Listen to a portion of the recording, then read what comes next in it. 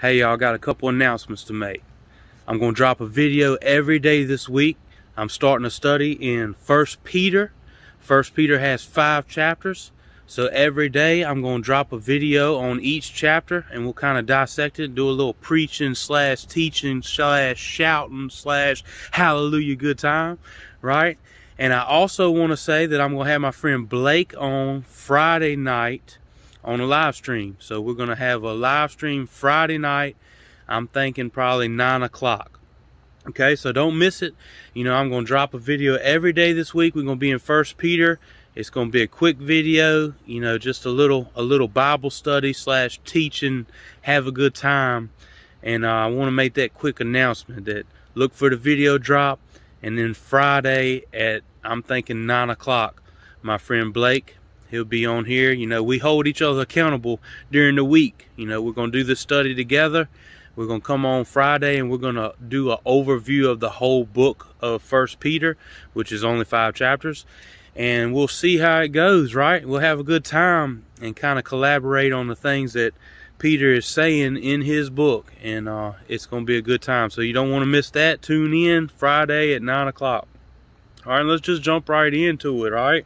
1Peter chapter 1 says, Peter, an apostle of Jesus Christ, to the strangers scattered through Pontus. Amen. And I want to bring that out tonight. You know, it says Peter is an apostle of Jesus Christ, number 1, to the strangers. Okay, and I want to ask you that question tonight. How many strangers are we telling about Jesus? You know, Paul went out everywhere he went. He preached Jesus Christ, crucified and risen from the dead. Amen. And we don't do that. We don't go out. We don't preach Jesus Christ. We rare ever mention his name, you know, in our everyday conversation, you know. So we need to think about that. Peter, he went everywhere. Everything he lived, breathed, and talked Jesus Christ. So to the strangers. You know, it's easy to tell somebody about Jesus or bring up the conversation to somebody in church or to a brother that we know or someone that we're familiar with. But to a complete stranger, instead of saying, hey, how you doing? You know, or the weather sure is nice outside. How about God? Right? So we need to put that in our conversation in our day-to-day lives. Verse 3 through 5, you know, I'm just going to do kind of a quick little overview of the chapter. That way we can go through and hit the highlights, amen, and see what it's talking about.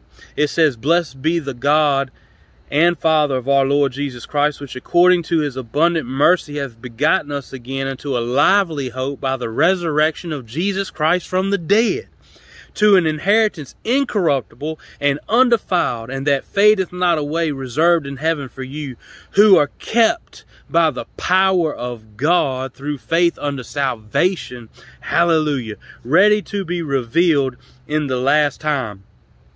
And I want to point that out. It's talking about mercy. It says abundant mercy hath begotten us again unto a lively hope. A lively hope by the resurrection of Jesus Christ. You know, it was by his mercy that we come to know who he is, and he didn't leave us astray. He didn't leave us in the miry pit. He didn't leave us in that miry clay. He didn't leave us in the condition that we was in. It was by his mercy and his love that he brought us out. Amen. Hallelujah to the Lamb of God.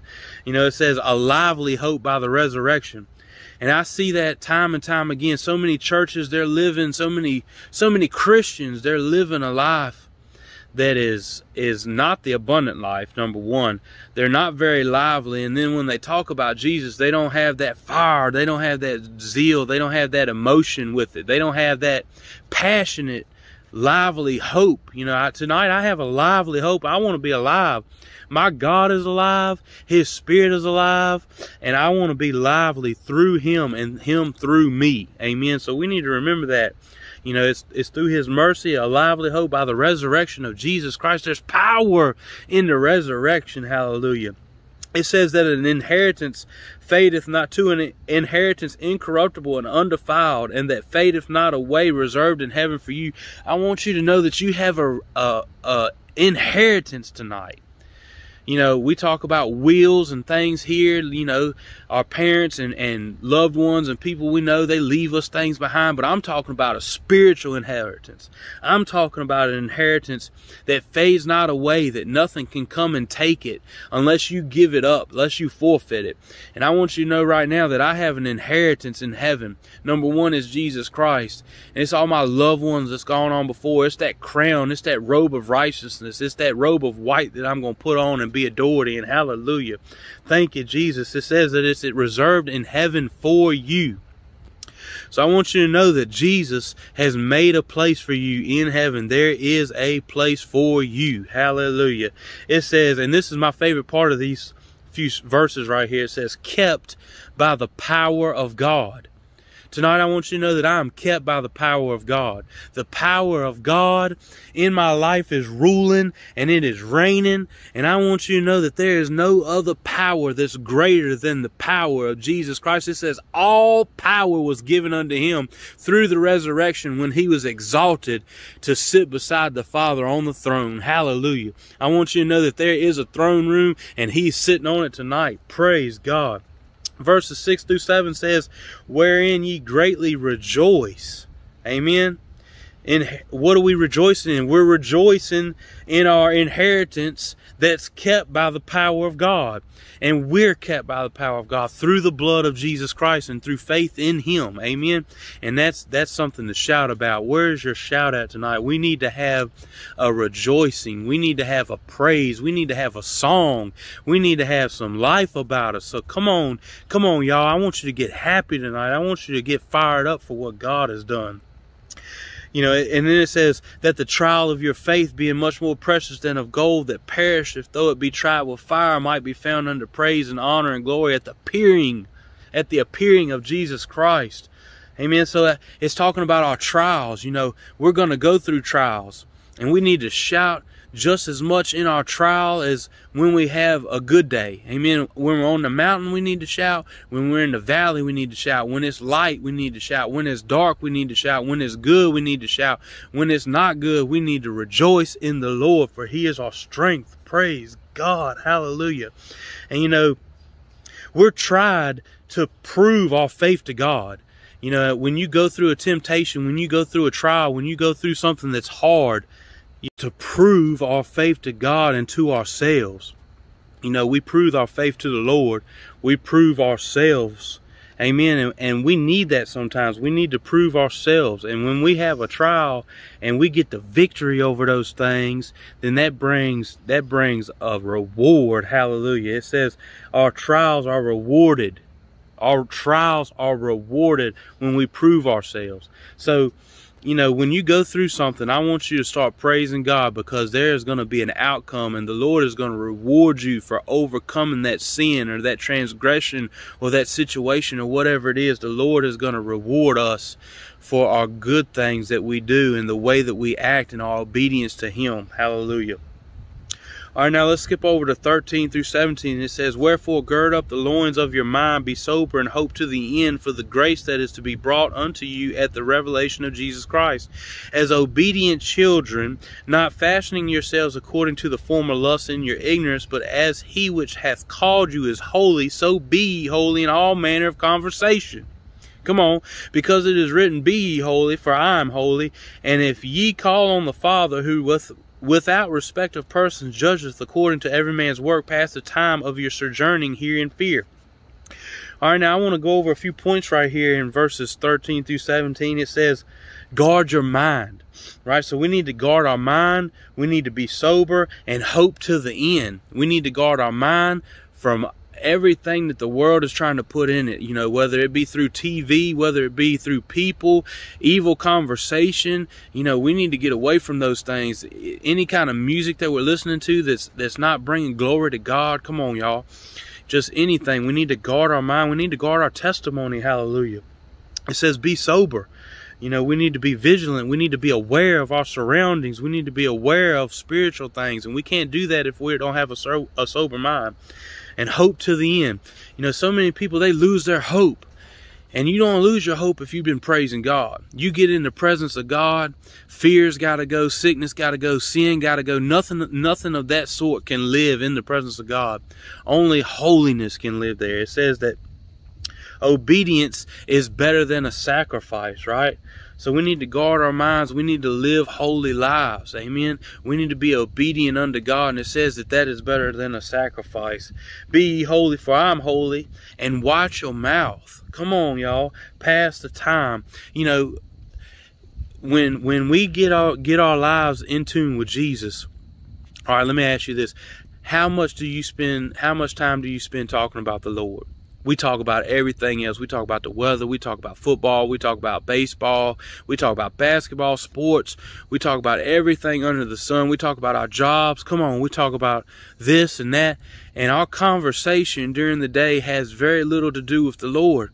And I found myself doing the same thing, and I want to change that. I want to, I want to be about God and about His business. Amen. His business is good, and it is sure, and he that winneth souls is wise. And we're not winning those souls if we ain't telling nobody about Jesus. Come on, y'all. Amen. It says, pass the time of your sojourning in fear. Pastime. All right, I want you to pay attention to that. Our pastime. What are we doing in our pastime? We Facebooking, we YouTubing. Come on.